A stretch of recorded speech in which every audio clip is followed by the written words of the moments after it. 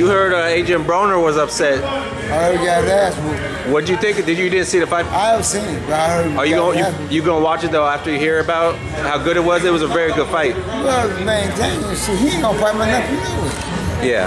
Now, I mean, ain't no watching him because he ain't gonna fight my nephew. Do you feel it was unfair? He got his ass whooped now. Do you feel it's unfair for the media to try to make him the next Floyd, like to say, hey, this guy's the next boxing superstar? I can't even see how the fuck they gonna say he's the next boxing superstar. Who in the fuck did he beat?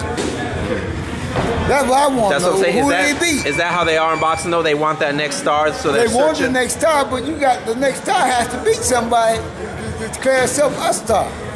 He ain't never beat no motherfucking body. Who he beat? Right. So you worked with him. You seen him train here at the gym. Did you think he was a really legit fighter? Maybe great. Maybe the next star.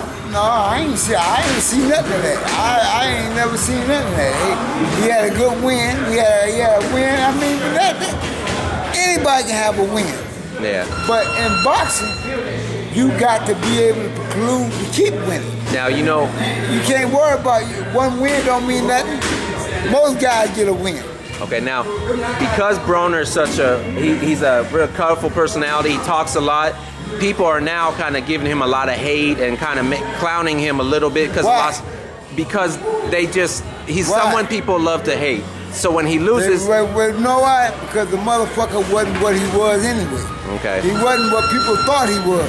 They thought he was the next Floyd Mayweather until they find out. Now he got his ass whooped. Now people are saying, "Oh, this motherfucker wasn't no Floyd."